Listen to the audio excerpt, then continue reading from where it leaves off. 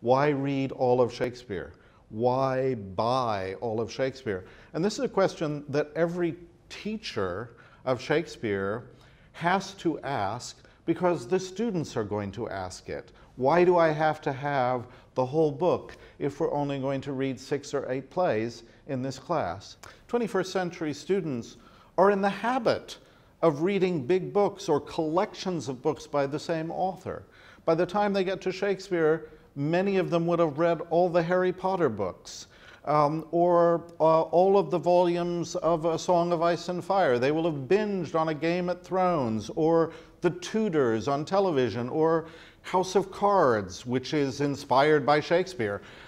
So Shakespeare offers, in A Complete Works, a universe that students can immerse themselves in, so that a Shakespeare course is the introduction to that universe and should inspire them to read all the rest of Shakespeare and to make those connections between different books, different elements of that literary universe that they are used to making on their own with other media and other authors.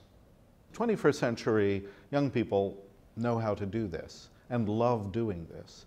What they need is a Shakespeare edition that makes it easy to make those connections, that encourages them to start making connections on their own between different parts of the Shakespeare universe.